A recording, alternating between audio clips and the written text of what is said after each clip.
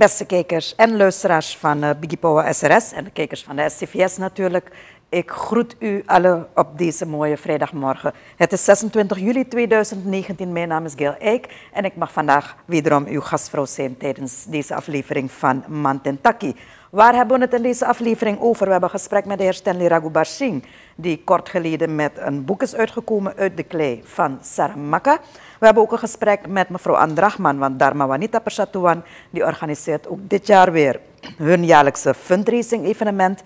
Ook Courtyard Marriott is bezig om een sociaal project voor te bereiden. En we praten ook met iemand van de organisatie Tanjuka Uma. Nou, we hebben als eerste gast vandaag de heer Stanley Raghubar-Singh. Hij is de auteur, dat gaf ik al eerder aan, van Uit de klei van Saramacca. Goedemorgen en van harte welkom, meneer Raghubar-Singh. Dank u wel, Gail. Nou, iedereen kent u als politicus. Ja. Was het even schrikken voor velen toen ze hoorden dat u bezig was met een boek? Nee, ik had het al lang aangekondigd. Toen mijn ministerschap ten einde liep in 2010, had ik dat in de media aangekondigd. Ik ga het boek schrijven over mijn ouders. Het heeft langer geduurd dan ik gedacht had, maar het is er. Ja. Wat heeft gemaakt dat u dit boek wilde schrijven? Omdat we allemaal ouders hebben. En die ouders zijn bijna altijd komen uit arme situaties. Maar als ze ons de kans hebben gegeven om iets te worden, om iets te doen, dan hebben zij offers gepleegd. Wat wij vandaag zijn in ons land, ongeacht welke etniciteit, van waar mensen komen, stad, platteland, plantage, dat die ouders geofferd hebben, zodat wij kansen kregen. En ik wilde aan de hand van het verhaal van mijn ouders, en het is een echt verhaal, het is geen roman, wilde ik op de eerste plaats eerbetoon aan de generaties voor ons, voor wat ze voor ons gedaan hebben. Ja. Is dit boek, zou je kunnen zeggen dat dit boek ook een aanvulling is op de geschiedenis van de Hindoestaanse immigranten? Omdat ik het geschreven heb, denk ik dat het niet aan mij ligt om dat te zeggen, maar dat wordt wel gezegd. En door gezaghebbende mensen, door Rajendra Khargi, dus niet de eerste, de beste, door Chan Chuni, die professor is met een leerstoel speciaal voor dit soort onderzoek. Die zeggen dat is een welkome aanvulling. Ook omdat het de geschiedenis is die van binnenuit geschreven wordt. Het is net als jouw verhaal, Gail. Het is niet abstract, het is niet het verhaal dat in de geschiedenisboeken staat. Het is het verhaal dat de mensen hun eigen verhaal vertellen. Dus het komt van binnenuit. Ja. En in het boek van mijn ouders komt dat met name rondom de onafhankelijkheid heel erg duidelijk naar voren. Wij weten uit onze geschiedenisboeken, de onafhankelijkheid was turbulent, er waren spanningen. Maar hoe dat in het leven van mensen ingrijpt, dat komt uit de brieven van mijn moeder, komt dat heel duidelijk naar voren. Ik studeer in die tijd in Nederland, mijn moeder schrijft mijn brieven, ik schrijf. Er was nog geen app, er was nog geen Skype, ja. We schreven brieven. En dat boek is medegeschreven aan de hand van 600 brieven. En een deel van die brieven, 56 daarvan, dat zijn nog liefdesbrieven van mijn vader en mijn moeder uit 1953. Oké, en die hebt u dus een deel van die tekst is verwerkt in deze brieven. Dus heel van dichtbij, ook de beleving van de mensen zelf. Ja. Ja. Waarom heet het boek Uit de klei van Saramacca? Dat is niet helemaal een geheim, maar wie het boek leest zal in het laatste hoofdstuk precies de betekenis ervan begrijpen. Okay. Maar Saramacca is het district waar mijn vader geboren werd. Op de plantage La Prévoyance. Ja. En op die plantage woonden alle etnische groepen. Hindoestanen, Javanen, Creolen. Zelfs een Hollandse familie. Dit is niet wat we altijd horen. Wij horen altijd mensen werden gescheiden gehouden. Maar in die tijd, in de jaren 20, een eeuw geleden, woonden de mensen op die plantages op Saramacca woonden samen met elkaar. En mijn vader komt uit die plantage en hij vertelt aan het einde. Aan het einde blijkt ook exact de titel van het heeft meer betekenissen. Maar okay. Ja, dat wil ik niet weggeven hier. Op de omslag zie ik een foto. Is dat ook een foto van uw familie? Dat is een foto van mijn moeder. Die foto is uit 1962 op die Saramacca rivier. Als we naar de plantage van mijn vader wilden gaan, moest je de Saramacca rivier bij het Stoepenveer oversteken, naar Tijgerkreek rijden en diezelfde rivier terug oversteken, omdat die Gangarampandeweg die aan de rechteroever van de Saramak, die bestond nog niet. Ja.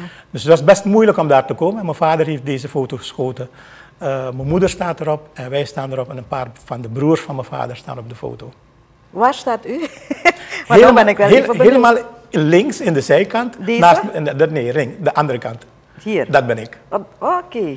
Ja. Laat me even kijken of ik u nog terug herken. Niet echt. Te lang geleden. Te lang geleden. Meneer Ragubashing, uit ervaring weet ik dat wanneer je zo'n boek schrijft, dat het soms ook heel erg confronterend kan overkomen. Ja. Ja. Hoe is het bij u geweest? Ja.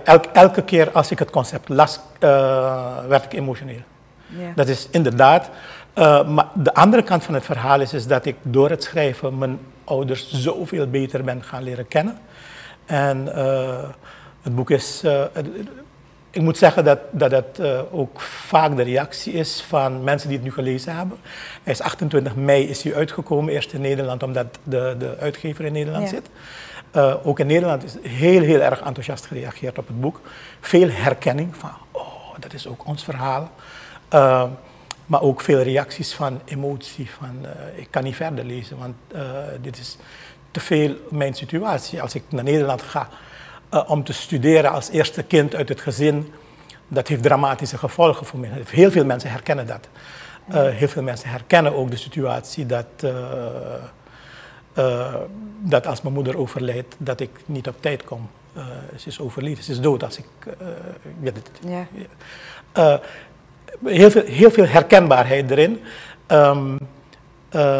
En mensen reageren daar niet alleen met emotie op, maar vaak ook heel erg positief op allerlei manieren. Van ons verhaal. Iemand zegt van mijn man leest nooit, maar die heeft dit boek in 2 dagen uitgelezen. Ja. Iemand zegt van, een vrouw zegt, de relatie tussen mij en mijn moeder is hierdoor beter geworden, omdat mijn moeder uit het gevecht, mijn moeder moet vechten voor onderwijs. En haar moeder leest dat en ze zegt van, mijn moeder begrijpt veel beter waarom ik strijd geleverd heb voor mijn positie in het leven. Ja. Ik krijg heel mooie reacties op het boek. Dit is uw eerste boek trouwens? Dit is mijn eerste boek. Hoe voelt dat nu aan? Ik ben blij dat het er is en het geeft een voldaan gevoel. En ik ben vooral ook blij met de goede ontvangst. Zoals ik zei, in Nederland, mensen reageren er heel erg goed op. De Volkskrant heeft afgelopen maandag een pagina groot artikel, een prachtig artikel erover geschreven. Een van de mooiste complimenten die ik ervoor kreeg tot nog toe is dat op de site waar men recensies bespreekt, Leeskost heet dat, dat Marianne Jansen een recensie schrijft over het boek en het eindigt met zegt van wat haar betreft is dit een kandidaat voor de geschiedenisprijs van 2019. Ja. En ook in Suriname zijn die recensies bekend en worden gelezen. Het is in Suriname ook verkrijgbaar bij Vaco, maar ik had de lancering in Suriname gepland voor 18 juni. Ja. Het is niet doorgegaan, ik ben ziek teruggekomen uit Nederland, zodanig dat ik geen stem had, dus ik kon dat niet doen. Maar we gaan de lancering doen aanstaande dinsdag in het Nationaal Archief om 7:30 's avonds. Mag iedereen daarbij zijn? Ja, maar het archief heeft beperkte ruimte. Ja. Dus als je belangstelling hebt en wij willen graag dat iedereen erbij kan zijn, geef je op via het telefoonnummer van Vaco en laat ze weten dat je komt. En dan kan daar rekening mee gehouden worden. En de mogelijkheid bestaat zeker weten dat ze daar een gesigneerde versie van uit de klei van Saramaka Absoluut. Ik ga daar aanwezig zijn, we gaan het presenteren. Ik heb de toezegging van de grand old lady van de Surinaamse geschiedenis, Cynthia MacLeod. Okay. Ze zegt toeval bestaat niet. Ik kwam er op Zanderij tegen toen ik naar Nederland ging. Ze was bij de lounge in Nederland. En ze zegt ik kom ook bij de lounge in Suriname. En ik ga iets zeggen. Mijn goede vriend en historicus Maurits zijn gang gaat er zijn en die gaat er iets van vertellen. Jerry Egger, historicus. Allemaal, ja. En ik wil de launch in het Nationaal Archief doen, omdat voor de totstandkoming van dit boek het Nationaal Archief belangrijk is geweest. Maar niet alleen voor dit boek. Voor de geschiedenis van Suriname is het Nationaal Archief een juweel in Suriname wat we moeten beschermen. Daar zit goede leiding en goede mensen.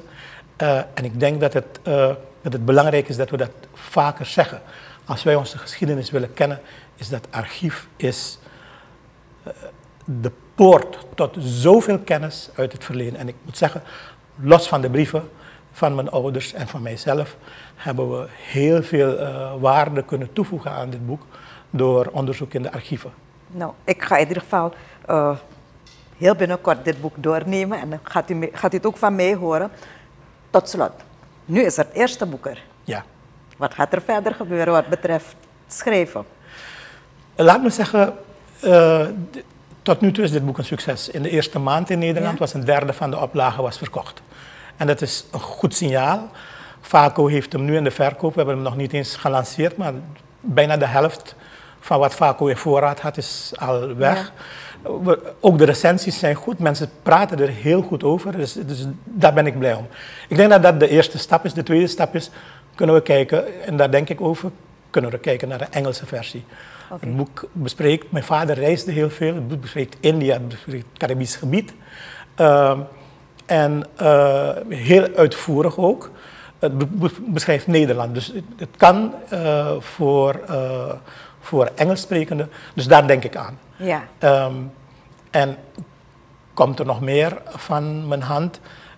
Dat zou kunnen, maar ik ben zover nog niet. U wil eerst even kijken hoe dit verloopt. Laat dit goed lopen. Nou, ik heb er een goed gevoel over, meneer Raghubar-Singh. Heel hartelijk bedankt dat u naar de studio wilde komen om dit voor ons toe te lichten. En nogmaals, dinsdag aanstaande vinden we de presentatie van dit boek Uit de klei van Saramacca van de heer Stanley Raghubar-Singh. Er staat hier K.R. Singh trouwens. Ja, ik wil dat op de Nederlandse markt dat boek ook makkelijk toegang vindt. Oké.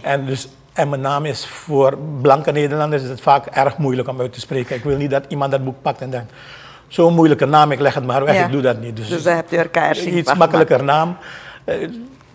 Ik hoop dat het helpt. Ik denk het wel. Ik moet er al wennen, omdat ik u anders ken natuurlijk. Maar als u dus bij de presentatie wil zijn van dit boek, Uit de klei van Saramacca, dan kunt u naar Vaco bellen en uw naam opgeven, zodat u zeker ervan bent dat u een plaatsje vindt. Ik denk dat het heel interessant is om dit mee te maken, omdat dit ook toch wel een toevoeging is aan de Surinaamse geschiedenis en dan vooral het deel van de Hindoestaanse immigranten. Geschreven door de heer Stanley Raghubar-Singh.